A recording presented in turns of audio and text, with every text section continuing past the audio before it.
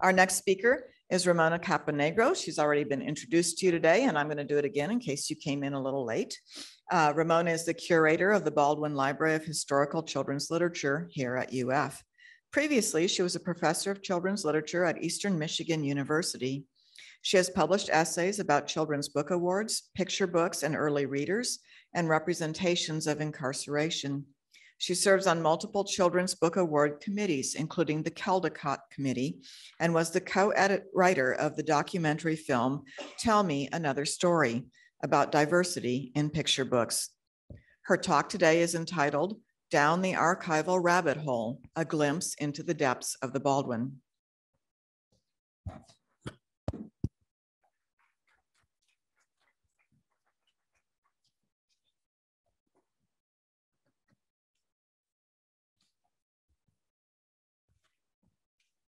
Okay, so this is just going to be the very, very top layer of the Baldwin. We're going to be exploring the Baldwin through focusing on the Alice things, and some of the Alice things will lead us into what are some of the other special areas within the Baldwin that you may want to come back and do research on at some point. So the Baldwin has over 120,000 items ranging from the mid-1600s to today, with approximately 7,000 items fully digitized and available on UFDC, University of Florida digital collections. So lots of great archival materials that you can read without actually having to come to campus. And we have over 300 Carroll items in the Baldwin. If you are here tomorrow, you will get a chance to see more of them in the before the tea upstairs in the grand reading room. If you are joining us in Zoom, please come to Florida and see all the Carroll things at some point.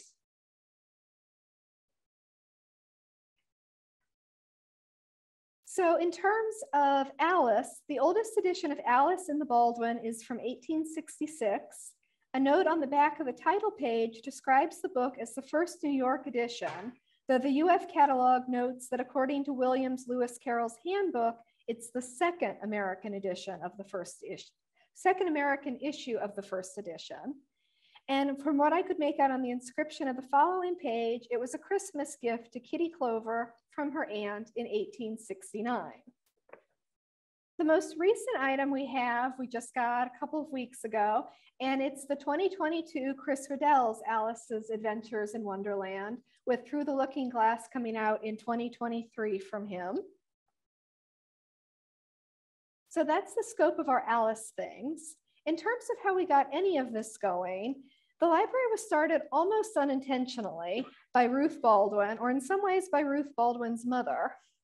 When Ruth Baldwin was 35, her mother and her father were in England on a trip, and her mom sent her a small collection of chapbooks as a belated birthday present.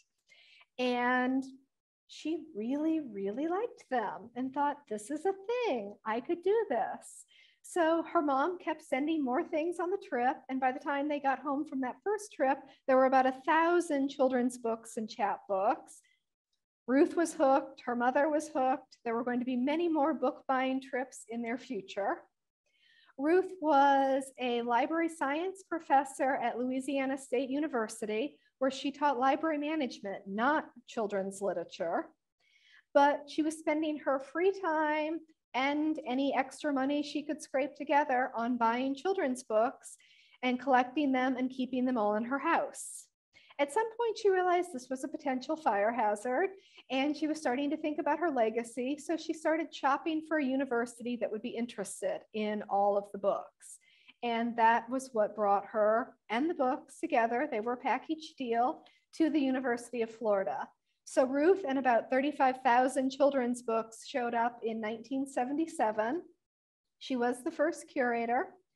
And before she retired, she added another 50,000 books to the collection. There have been a lot of stories, both published and anecdotally told, about Ruth and her determination to make sure that this was an incredible collection and that it was exactly the way she wanted it. Do not get between the way of Ruth Baldwin and a children's book if she is interested. I think everyone learned that very, very quickly. But that tenacity really is what gave us the collection that we have. And Ruth's collecting philosophy was a little different than a lot of special collections. So as Rita Smith in an article about her noted, she wanted the volumes that were loved and read by children and so ordinary that no one else collected them. So with that in mind, you get things in the Baldwin, like a copy of Alice in Wonderland that you apparently got for free when you bought 2 pounds of Folgers coffee.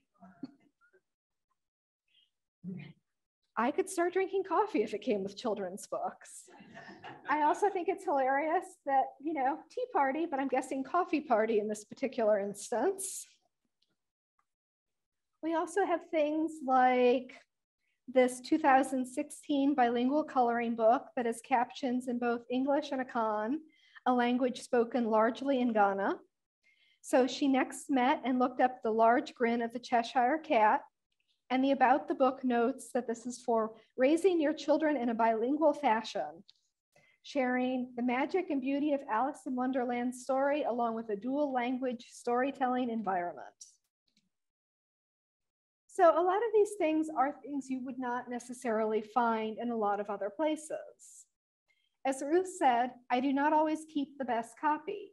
I keep the inscribed and labeled one, the one used by children.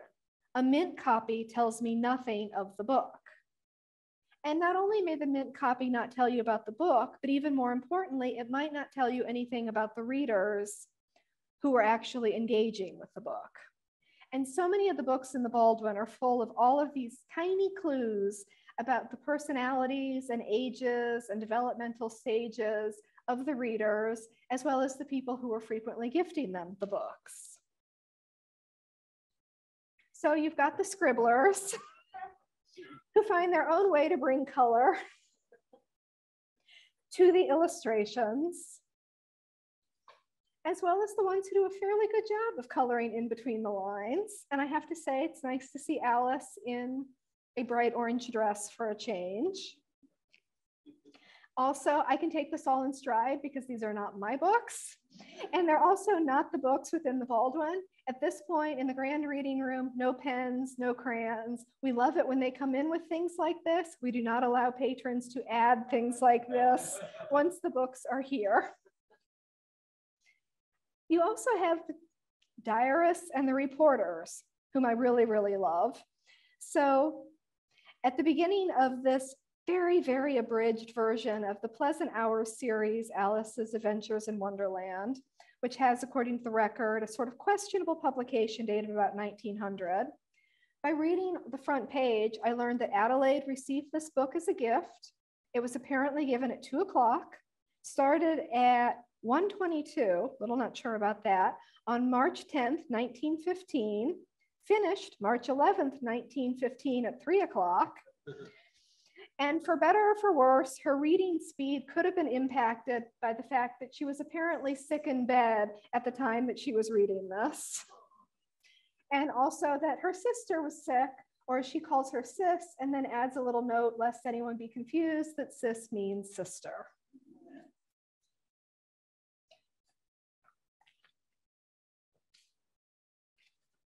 Also, someone decided that the inside cover was a good place to practice multiplication. And then you get to see the different book plates over time. The first one is in an 1890 edition. The second one is in an approximately 1955 Juvenile Deluxe edition. And I have to say, the Jiffy thing has also created some questions. I last lived in Michigan, very close to the Jiffy corn muffin manufacturing. They give out corn muffin when you graduate there. And so Jiffy means something possibly different to a person in central Michigan than it does to everyone else. But yes, the Jiffy definitely entertained me. And you get to read the inscriptions that are in books. So learning that Josephine Dora got this copy of Alice, it's a 1952 edition, Prince Charming color book for children to be exact, in 1956 for a christening from a great aunt. Or that Miriam got this copy of Alice's Adventures in Wonderland, published in 1910, as a very Merry Christmas to a dear little pupil from her teacher. Levity aside, these editions give us such rich insights into the lives of their readers and the people who loved them and gave them books. They encourage us to ask questions, like, was it common for teachers to give books to children as Christmas gifts? Or what might this gift tell us about Miriam, about her teacher, about her school experience, about the town in which she grew up? So many of these Alices, along with a lot of the other books in the Baldwin, are so common that collecting and preserving them is rare. That being said, as much as this is a huge part of the Baldwin, and we all get really excited when we find a book that isn't in WorldCat or that hasn't been saved by any other institution, you know, we also have the books that are of a different, more collectible type that have been added to the Baldwin. First by Ruth after she came to UF, and then by Rita Smith and Susan Altieri, the next curators in the collection. So that we do have things like an edition that's illustrated by Arthur Rackham from 1907 with the colored plates on the thick, heavy brown paper with the guard sheets. Students love the tissue paper guard sheets and getting to flip those. This was one of a limited edition, and the Baldwin has number 822 out of 1,100 editions on sale in Great Britain, Ireland, and the colonies, along with 30 copies for presentation. We also have an oversized book illustrated by Salvador Dali from 1969. Again, students love this because it's huge. It looks really impressive when you carry it out and put it down on a table. It's also really hard when all of the different pieces get scattered and you've got to then figure out how you're going to get them put back together. I will learn the order of Alice's Adventures in Wonderland really well from this activity. And the lobster quadrille illustration within this is one that has gotten a lot of student interest. A couple of the classes that have come in, this is one of the illustrations they really gravitate towards and spend a lot of time trying to compare this with the story and any other illustrations that they've seen or that are around the other books in the Baldwin that they're looking at.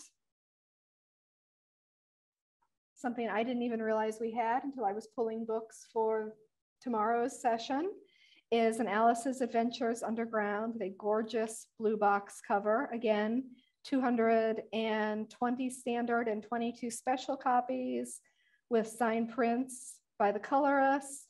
And we at Baldwin has copy number 18. So it's this variety of the things that different meanings of rare and collectible that really come through. And Daniel Hirsch talked about Ruth as a collector and a book lover. Dr. Baldwin felt that all books in their various editions were equally valuable. She felt that for a research collection to truly be such, it had to represent the printing history of each title, from the first editions to the inexpensive trade editions, to the later cheap reprints or editions gobbled up by children of all means. And so with this, comparative editions are really one of the Baldwin's riches. I mentioned we have over 300 Alice books, along with other books by Lewis Carroll. We also have several hundred Robinson Crusoe, over 100 A Child's Garden and Verses. We have popular series books like Nancy Drew that you can see as the cover changes, the design changes, the quality of the book changes decade by decade. And even lots of different printings of little golden books. If you ever want to see the saggy baggy elephant or the pokey little puppy and how the color changes slightly, printing to printing to printing to printing to printing, the Baldwin has you covered. So, I mean, really getting to look at all of these different editions and versions and adaptations. You can focus on the different illustrations, changes in writing and storytelling, both over time and between the American and British editions. We have some foreign language editions, but most of our books are published in English, either from the UK or in the United States. And one of my favorite things is the changes in the marketing practices, getting to see the publishers' advertisements and blurbs and promos and how those change in the books over time as well. And getting to look at things that may stand out in a particular edition that you don't see in the others, such as the inclusion of borders. So this is a 1926 Sears Illustrated juvenile version of both Alice's in one book. And it's one of several books from especially the 20s and 30s that had very lavishly illustrated borders instead of having illustrations included. But this is the only Alice book in the Baldwin where the borders go through a 4-page rotation. So you're seeing scenes from both Alice books on the borders, even if that scene doesn't fit where you actually might be. So Alice's Adventures in Wonderland starts with the Tweedles and the White Knight. Interesting, which again asks some questions about who was making some of the choices and putting the art and the text together, and how much were they reading Alice and thinking things through. But just as the personal touches added by readers and gift givers tell the story of a particular book and life, doing these comparative examinations of many copies of the same story tell us the story of the life of that book and the ongoing story of the publishing market and where this book fits in within it.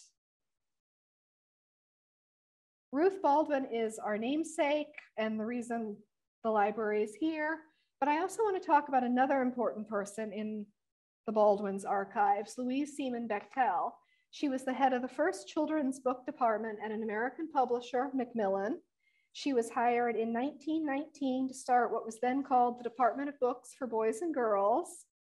And she was heading up the department, but at the same time, as a woman in 1919, she was not officially made the head of the department. So she got the work and the unofficial title, but not the actual official title. And Macmillan was the largest English language publisher when she was hired. And of course, Alice, it's Macmillan, Alice was a part of her backlist. So one of her big things as she came into this job is that she created the first catalog specifically focused on children's books. So Macmillan had children's books like Alice, but frequently they were in the catalog with everything else. There were no distinguishing things between children's books, adult books. All of the books in the catalog were just put in, backlist, new things. It was apparently just a chaotic list of hundreds of titles. And she was the first to really sift through it and claim, as the new Department for Boys and Girls, claim the children's books and create her own catalog. Now that seems pretty common to us today. We're all probably used to looking at book catalogs that have focuses, but this was revolutionary at the time.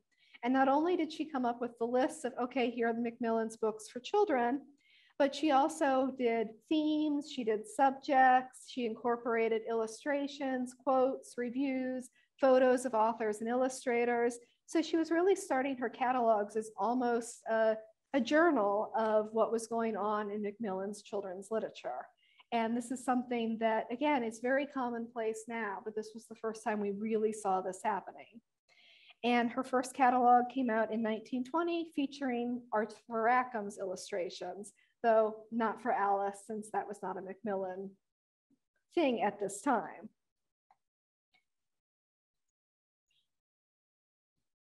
Alice was on her backlist though, and she was very, very aware of that. So as the head of the department, she was always looking for new ways to promote the older works on the backlist, while also editing and publishing newer works. And in 1930, so 11 years after she started in the job, she published a new edition of Alice's Adventures in Wonderland and Through the Looking Glass as part of one of the series she created, Macmillan's Children's Classics. And this series promoted the great works, so-called, for children by American and British creators. And it also offered age recommendations for first readings. Again, something a little new at this time. And she placed Alice within the range for 8 to 10-year-old readers. So besides repackaging classics like Alice and some of the other things that you can read on this, lots of familiar titles here, she also did a number of other important firsts as she was creating her list of more contemporary books. She published Popo and Fafina, written by Arna Bontemps and Langston Hughes, and illustrated by E. Sims Campbell. And it was the first prose work in a picture book for children by Black authors published by a mainstream press. She also did the first photo documentary book for kids, which is still an important part of nonfiction. It was Lewis Hines' Men at Work, Lewis Hine, of course, was really well known for his photos of strikes, child laborers, adult laborers. And so this was the first photojournalism book for kids. And big deal, she edited 3 consecutive Newbery winners. So The Trumpeter of Krakow, Hitty, Her First 100 Years, and The Cat Who Went to Heaven, 1929 through 1931. All 3 Newberys went to her, the authors, and Macmillan. And again, Newbery is the major award in children's literature published in the United States. So, and every publishing house still wants their book to be the one that gets the Newbery, the Caldecott, etc., because it's going to bring in so much publicity and sales. And to have 3 years in a row as your house getting the top award, and this is before the Caldecott had been created, so really this is the only award in American children's lit. That was huge in terms of really cementing Macmillan as a driving force in children's literature and making it clear to people at Macmillan that children's literature needed to be its own department. And other publishers, of course, were then also very quickly following suit and setting up their own children's departments so that they could get in on some of this action as well. She retired, well, and that's kind of in quotes, she retired from Macmillan reluctantly in 1934, but the last catalog she recalls working on was in 1932, celebrating the Alice books. So Lewis Carroll's Alice in honor of her 67th birthday as a book child, with a new copy of a facsimile of Alice's Adventures Underground being released to honor it.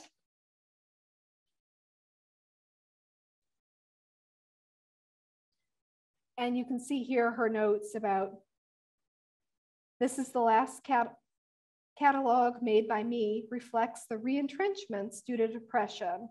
The 1934 catalog had many books I had planned in it, but I left the company in January 1934. She also asked, where is 1933? Which is a really good question if you're trying to find that catalog. So at this time, as she's leaving, and this for her last catalog is coming out, her list included approximately 600 titles, backlist and frontlist, and that was really impressive. After leaving Macmillan, she would continue to be a force in children's literature. She would review books, go on the lecture series, talking about children's books, write articles, and ended up editing at the Hornbook, one of the early journals about children's literature, for quite a while. And also, judging by her scrapbook and the number of files and articles that she saved, children's books remain one of the driving things in her life. She actually has a scrapbook devoted to Alice and Carroll. And she's collected articles here that are published between the 1930s and the 1970s.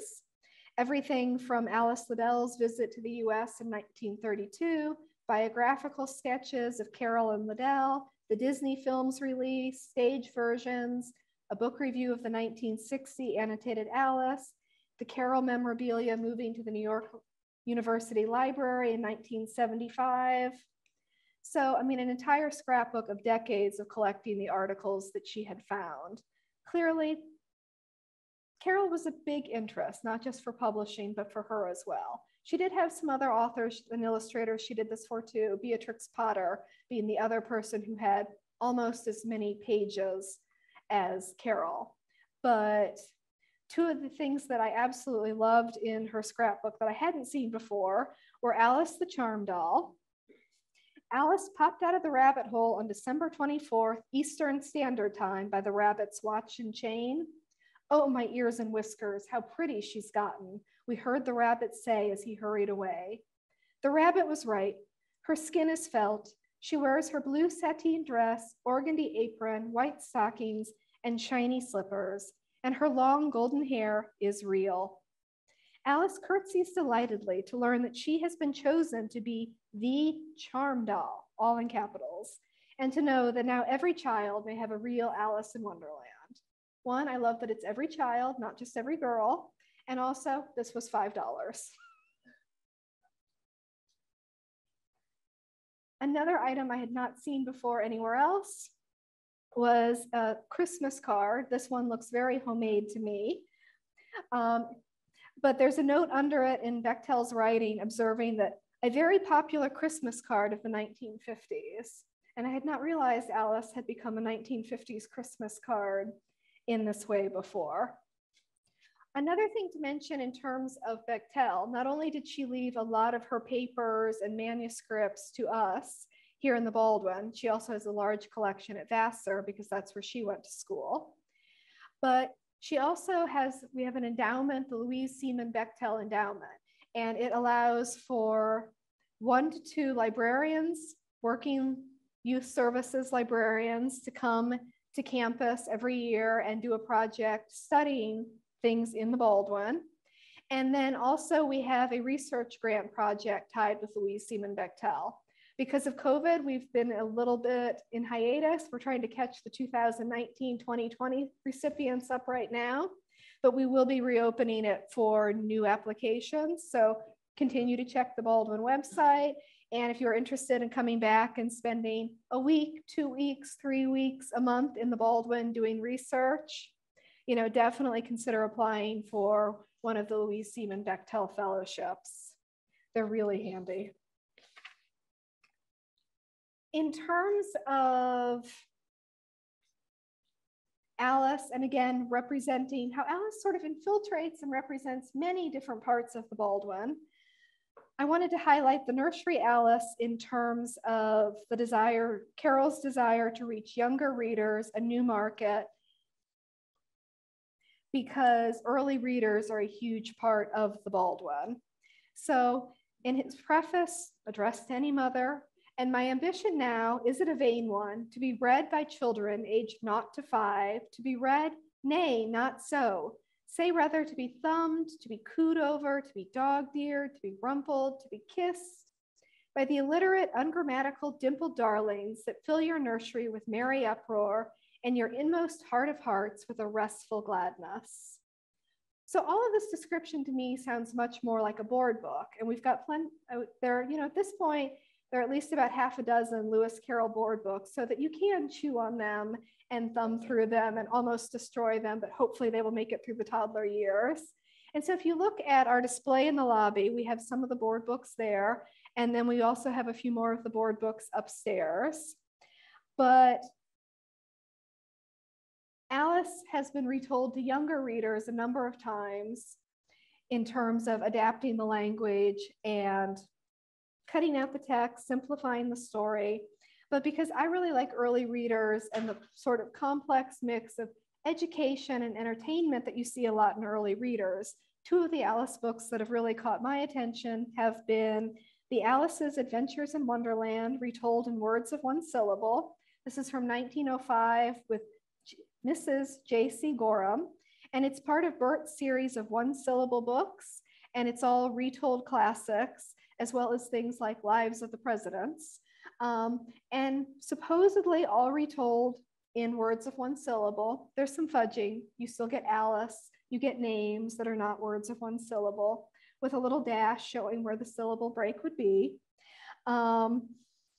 So this copy I found on Project Gutenberg, and I know they did a reprint in 2010 for anyone who missed it the first time around and now wanted to come back.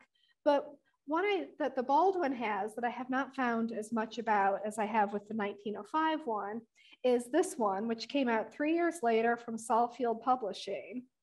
And again, it's stressing the idea of words of 1 syllable, seems very much to be playing with Gorham's entire series, but it's the text, it's Alice's Adventures in Wonderland, a common text. It matched up very nicely with my Puffin edition. And the whole thing is just the Alice text broke with little dashes between every single syllable of the entire book, which is fascinating if you think that this was supposedly going to incentivize reading and learning to read in an early reader format. So interesting to see what methods have stayed and which have not. Early readers, as we think of them more today, really came about in the late 1950s, 1957 to be exact.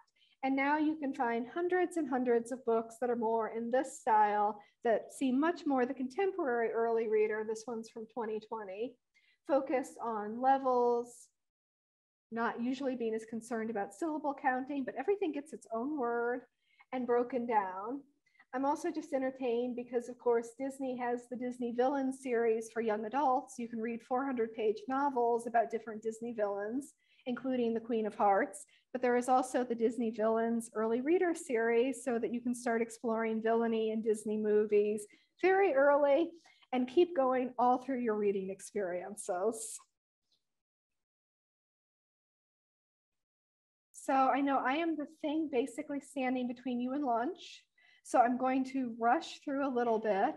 But, you know, again, the idea is that if the different Alice things, and for those of you who will be here tomorrow, you'll get to see them. Other people in Zoom, I hope you will come back and see.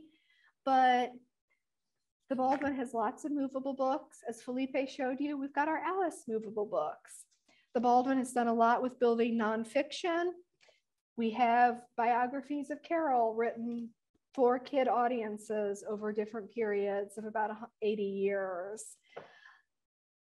Series books, a lot of the books that are inspired by Alice that are more contemporary are in series, which I love, both the fantasy series where Queen of Hearts, Mad Hatter, someone new is popping into Wonderland and having adventures. We'll get to talk or hear from L.L. McKinney about her YA fantasy trilogy tonight. But also these series like The Babysitter's Club, where all of a sudden you have an Abby in Wonderland, and it's Alice in Wonderland being introduced in a series that's about babysitting and not really about Alice in Wonderland at all, but there's a play in one book and suddenly everyone's getting a Wonderland experience for that one book in the series that's very focused on other things. It's the only one I did not buy of all the new adaptations and inspirations I was looking at this summer. So one 8-year-old me would have loved the most. I was a big Babysitter's Club fan, but the cheapest copy is over $900 to get a used one. And I decided we didn't probably need it that badly right now. We'll see. But I mean, Alice really does interweave throughout so many of the different sections and areas of the Baldwin. And when you got your name tag, etc., I had some flyers up because I did want to let you know that B is for Baldwin, an alphabet tour, the Baldwin Library of Historical Children's Literature, just came out this summer. You can either order the book print on demand, or it's available fully free and downloadable through UF. If you pick up one of the you can find it just through Google, but also if you pick up one of the flyers, I think it has a QR code. It will take you right to the free digital version.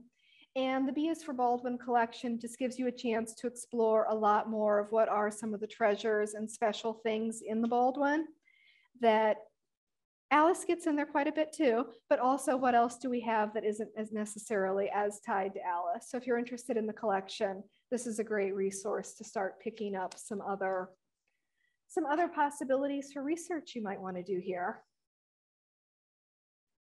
So thank you very much. I'm happy to take questions if people have some.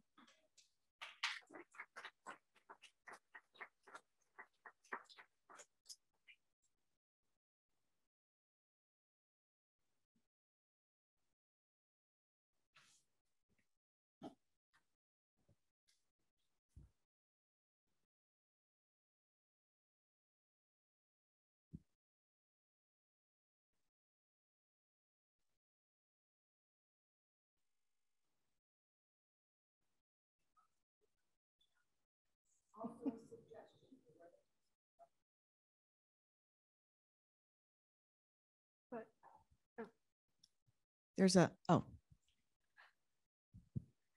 Off the top of your head, do you know what the biggest and the smallest books in the collection are and how big they are? Or if you don't know the titles, just like give us a scale.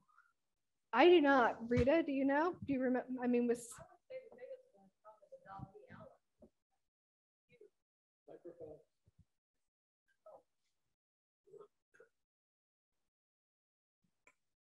I would say the biggest one is probably the Dali Alice, because that's a very, very big book. The smallest ones, I mean, we have some that are about an inch. And we have a cabinet of curiosities that are about 2 inches high. So, you know, the range of size of books is just amazing.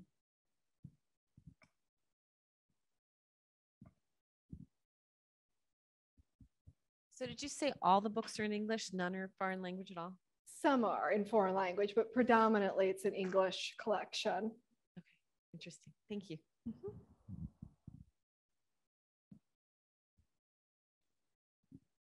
What about books that are Alice in Wonderland, but they're not titled Alice in Wonderland because they're based in different cultures? Like there is a Korean book called Sunhee's Adventures Under the Land of the Morning Calm.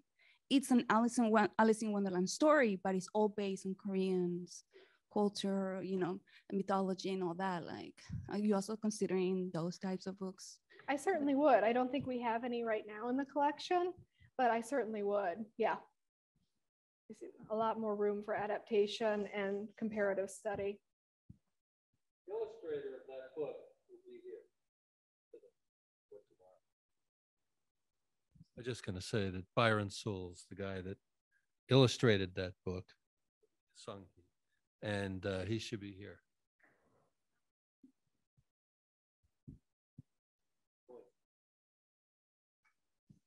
As a lot of people in here know, to their joy and sorrow, being interested in children's literature means lots of things that are book adjacent.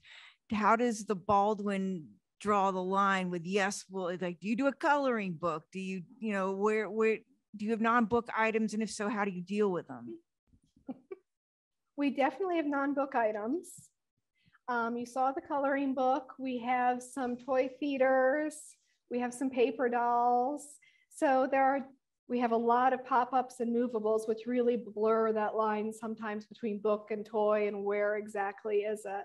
So we do have a lot of that stuff. I mean, books are the primary thing, but there are certainly book adjacent items in the collection. And at this point, I'm still pretty new to the Baldwin. I've not come up with any hard and fast collection policy about what book versus book adjacent will be coming in. But if it ties in with the book, I have a feeling certainly at least some of it will be coming in. Space will always be a consideration. Where are we going to actually put them?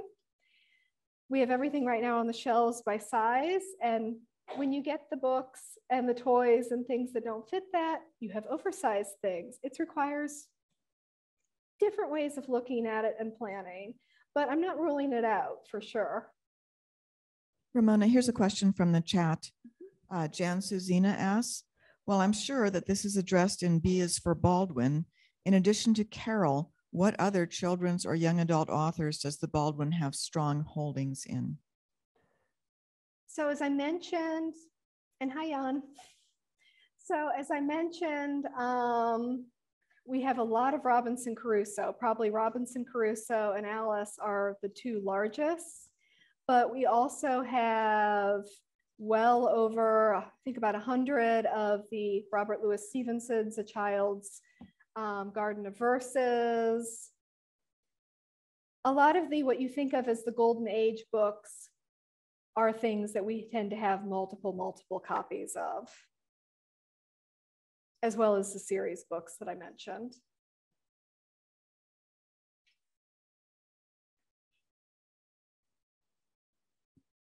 Hi, that was good talk, by the way. I enjoyed it. And especially the part about the New York Macmillan, what was her first name? Louise? Louise Bechtel. Is there much more, like are her papers here are much more than you explained? Oh yes, there's a lot more to her. I've never heard of her before, and I think that's fascinating. Jacqueline Eddy did a really amazing book called Book Women, and it looks at 6 women who really revolutionized children's books in the late 1800s through the early 1900s, and she's one of them. So it's looking at women who are editors, starting librarians, so kind of all these different forces, book women, coming together. And so that's definitely, there's a chapter in there about her that's definitely worth reading along with the rest of the book. But yeah, the Baldwin has a lot of her papers. We have her unpublished autobiography, And a lot of her cards and letters from her authors and illustrators that she worked with when she was publishing. The Haters were very prolific correspondents. We have and big Christmas card people. We have decades of Christmas cards from the Haters, who are well-known illustrators from the mid-1900s. So we have quite a bit. And then, like I said, Vassar, her alma mater, also has a lot of her papers, as well as a lot of the children's books that she had in her home. She had all of her children's books in a room she called Mr. Winkle's room, and a dog. And those books ended up at Vassar.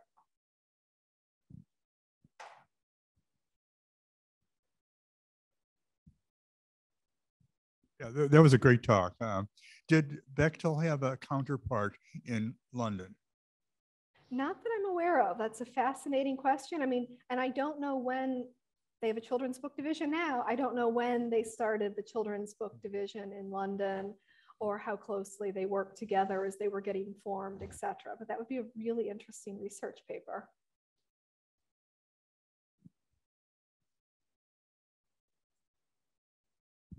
I was just going to add, I think it's a bit later. I think at Puffin, was it K Webb maybe? There's a recent study of the publishing situation in England children's division, and I think it was slightly later. Yeah, I think that's right. And I think Puffin was the first big sort of imprint, and I'm pretty sure it was, I want to say Webb was the name of the person who was behind that, but I could be wrong. I know that Lucy Pearson at Newcastle University is working on a history of 20th century children's publishing in Britain. So.